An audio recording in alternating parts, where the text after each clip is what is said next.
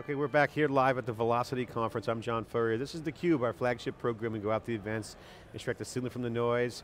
We're here with Barbara Bermes, who's from the Canadian Broadcasting Company. Welcome to theCUBE. Thank you very Corporation, much. I mean, CBC. CBC, that's right. You're giving a talk here about slimming down for a whole nation, really about performance. You're hitting that performance milestone mark here. Talk about what you guys talked about in the keynote, and then we can talk about media performance, because you have to deliver rich media to mobile devices.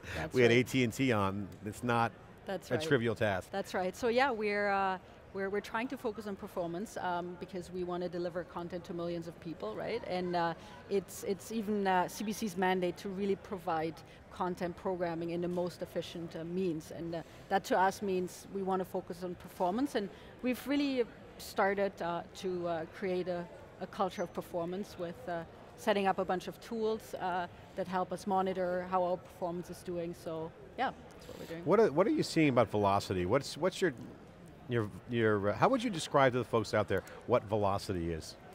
Velocity is a great conference to meet people who have the same passion, who really believe in focusing on performance and making performance an important piece of deployment and development.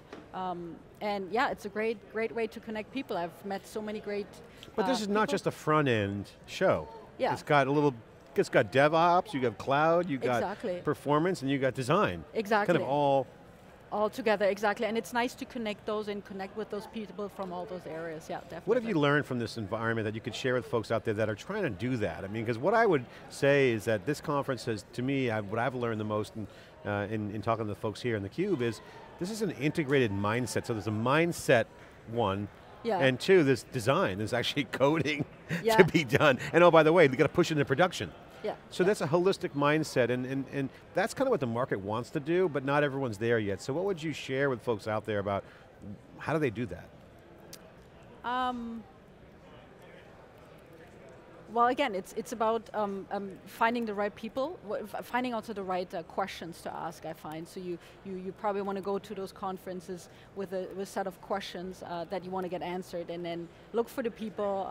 The attendee directory is a really great place to start and get an insight of what people are here, and then connect with them, ask the questions that you want to get answered. Yeah. So with mobile devices, how has that changed your world and your job? Because mobile is not, it's early, it's still early. I mean, the iPhone only came out in 2007, but how has it changed your job in handling performance on the web, from the web? So our mobile team, I was actually the first person on the mobile team with another coworker, and we created a bunch of, all 3 mobile websites for the CBC, and that was 2 people, and now we're about 15 people working at that. So CBC is noticing that mobile is the trend to go, the focus that we have to put focus on, and it's growing very fast. We have a bunch of CBC mobile apps, and people are using it. People are browsing the internet through mobile devices. So I got to ask you about 2 things, because this media world has really been under a lot of pressure. Certainly in the US, the business models are evolving. So there's pressure to publish. So you have publishing challenges, CMS to the average user to publish, and publishing is done more on mobile. Then you got the processing to get real time, so Node.js kind of might be a nice fit there. But then also there's a big data angle, right? So these are new technologies that can help a media company be nimble, faster, and provide a better product. How do you guys look at some of those elements in the design side? Yeah, so we obviously want to have a good content management to provide that, and to also provide the proper templates that we need for the different platforms that we're targeting. Using a CDN helps CBC, or that's the backbone of everything, using Akamai for that. So yeah, that's How about page load time? So one of the things that's been talked about here on the theCUBE is the perception of performance. Oh yeah, oh yeah. Perception is reality, as all my managers used to say to me when I was working in the big company. What people think matters, and you become what you're known for. If you're slow, it doesn't matter what the back end looks like. Exactly. No, it's definitely the perception of speed, and even Steve brought that up in one of his Ignite talks, is if something is boring, or if something you make the user wait, it feels slower, right? Yeah. And page load time is very important to us also, and we're working on that, yeah. What about navigation, some old school stuff like search, navigation? Has the web evolved? I mean, finding things, and Google seems to be much more, I don't want to say polluted with SEO and a lot of ads certainly, and they do a good job of this, but SEO has gotten to the point where search is not becoming the preferred user experience like it used to be. Yeah. With social networking, you have things being pushed to you. Yeah. And the users are now connected, so they're now part of production. Yeah, yeah. So how do you guys make sense of all that? So yeah, I mean, search optimization is still an important piece, but yeah, lots of stuff is shared through Twitter. We have lots of people sharing our stories, the CBC stories, through Twitter.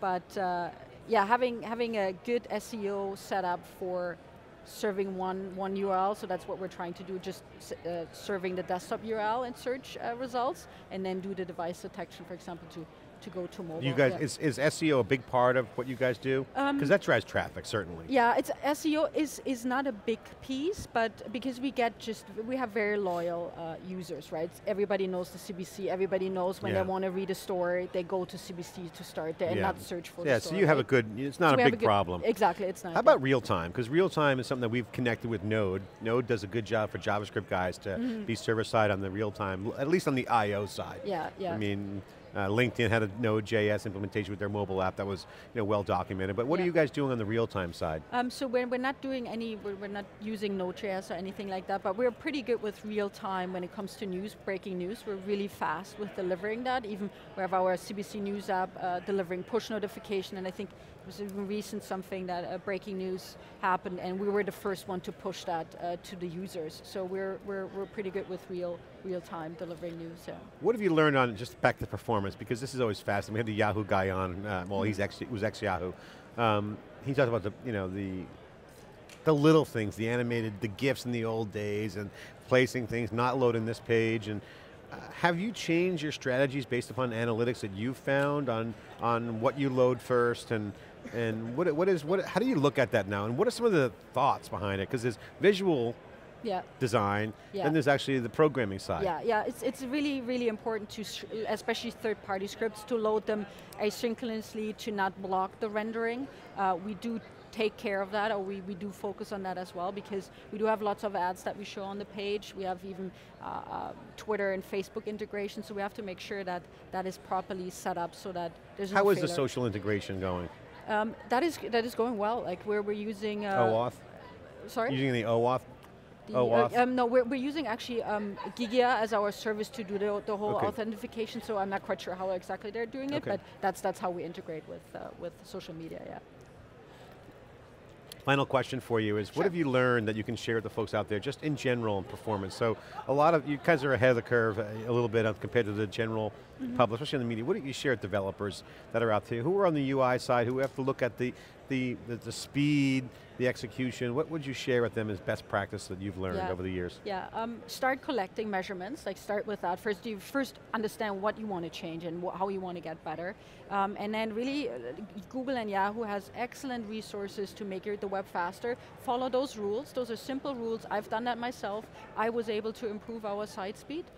So this is... Which tools are you referring to? I'm using web page test, like Pat's implementation is really great to get that done, and also HTTP archive. We're using Steve's open source product to do that, and it's working well. That HTTP archive is very cool. Yeah, very it's very helpful. I think it's one of the nicest things I've seen out of this, and certainly the most popular talked about thing on Twitter right now relative to material. Yeah.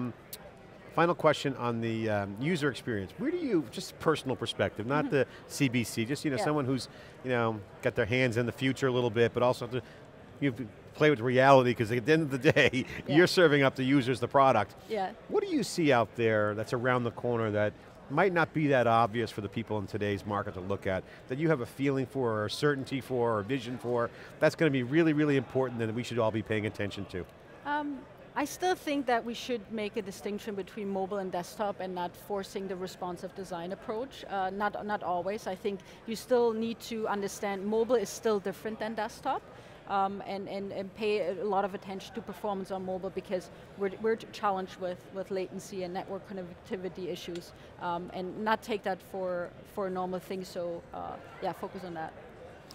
Barbara, thanks for coming on theCUBE, I really appreciate it. Great to have you on. I love what you do because one, media business is a demanding business in and of itself. Never mind trying to push the envelope with all the surge of traffic and then rich media. And it certainly you're at the cutting edge. Thanks for coming on theCUBE. This is SiliconANGLE's exclusive coverage. We'll be right back with our next guest here at the Velocity Conference, O'Reilly Media's Velocity Conference. This is SiliconANGLE's theCUBE. We'll be right back after this short break.